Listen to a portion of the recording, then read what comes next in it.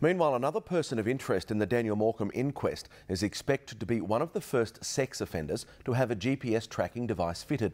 The new anklet bracelets passing a test run, proving they're capable of monitoring predators around the clock.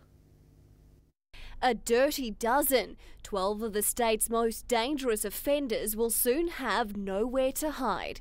Each set to be fitted with the newest technology, a device to track their every move. It is right for them to have an anklet, and it's right for the authorities to track where these people go. The state government's just given it the green light. The new satellite tracking devices have passed a test, confidently able to detect an offender down to 5 metres on an online map.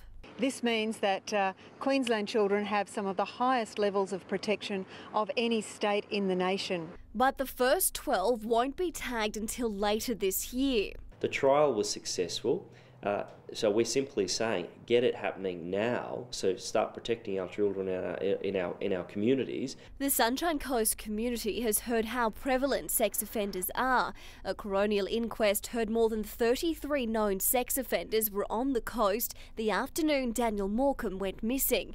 Person of interest known as P5, due for release from prison in February, is expected to be fitted.